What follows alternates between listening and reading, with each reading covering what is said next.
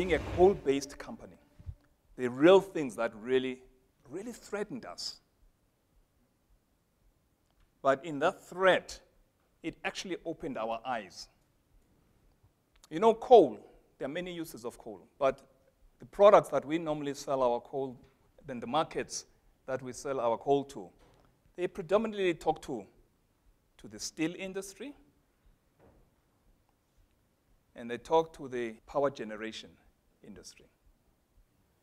Now, during this period, we were introduced to digitization, the Internet of Things. We were introduced to 3D printing. I don't know how many of you actually know what 3D printing is. I was shocked to know that in Dubai, there's a whole office block that has been 3D printed. Now, if you look at the composite material of this building, it doesn't talk to anything relating to steel. On the other hand, we've got a whole drive around renewable, smart grid, distributed power, and you say to yourself, with the advancements of battery storage, when does renewables become the new baseload? And therefore, will there ever be future coal baseloads that are being developed into the future? And suddenly, it dawned to us that maybe we've got a nice ride for the next 20 years in coal, as we understand it today.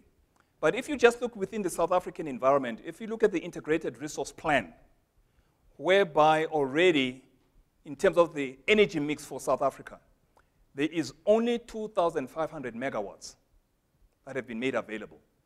We've just had the announcement, I think it was yesterday or the day before yesterday, that already 900 of that has been already spoken for.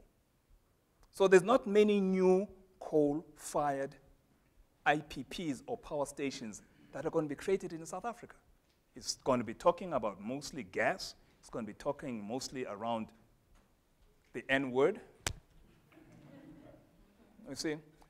Oh yeah, the nice lucky thing about Exxaro, by the way, and I'm not saying that you should go and buy our shares, but the nice thing that we do have that gives us a real competitive advantage is the fact that we've got these two long-term contracts supplying Matimba Power Station and Medupi in Grootegeluk for the next coming 40 years. So we've got a nice solid base with which we don't have to worry about what happens to coal prices globally, whatever. At least we've got this solid base. But then the question is that, how do you maximize this base in actually to take this organization of today into another world-class organization?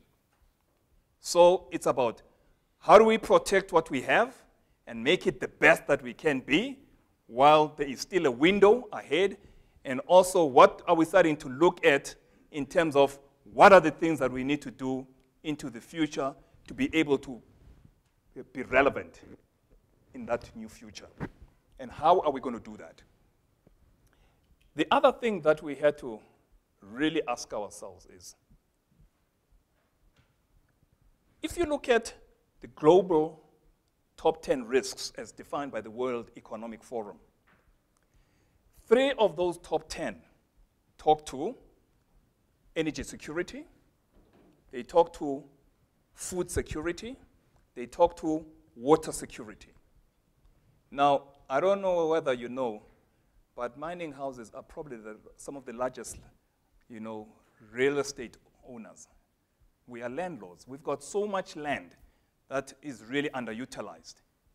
And yet, at this time last year, we had issues around food, cost of food, drought, and yet, when we are busy operating a mine or closing a mine, there are mines that we've closed 20 years ago, by the way, but every year we are paying for each mine about 20 million rand just to close it, to rehabilitate it, and you don't even know when you're ever going to get a closure certificate.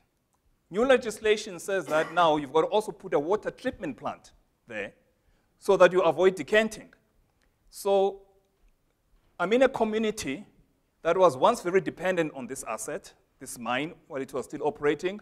Today, because it closed, you've got 70% unemployment, high levels of impoverishment, and I've got this asset sitting here, totally underutilized, but it's a cost to me.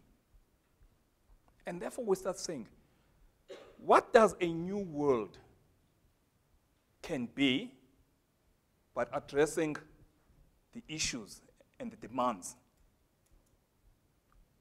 of our country, of Africa, of the world. So we had to look at these things. But in doing that, looking into the future, understanding the fact that there are new technological platforms that allow those things to happen. The question then is, if you start applying those technological platforms, even in your business of today, the chances are that you're going to start displacing people. Because by just doing that, you're going to bring in data analytics, you're going to be digitizing, you're going to be, and these are going to have AI capabilities. So your processes and the way you do your business of today is going to mean that you're going to do more with less people. What happens to these people? So these are the challenges, and that, you know, in your normal, because I've done my MBA, you don't deal with case studies that challenge you in that way. This was a real case study for us of our own survival, not only today, but into the future. And so, in that, there were some very important things for us that we said, if we're going to be relevant into the future, we need to have a purpose as an organization that says that not only are we doing these things and we can make returns for our shareholders, but we can have meaningful social impacts in what we do and where we are doing it. Because if we don't address that part also while we are doing it, the very thing that we are trying to protect here will not last. Because, as they say, the natives will